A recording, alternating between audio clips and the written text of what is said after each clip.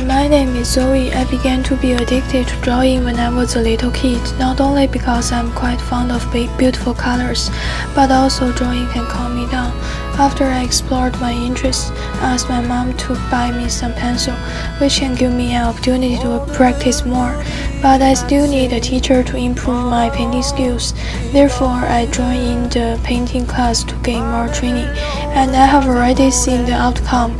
Here are some of the awards I have ever won in art competitions when I was young. What's more significant is that the training of art really advanced my taste of fashion. It also makes me become professional in taking photographs.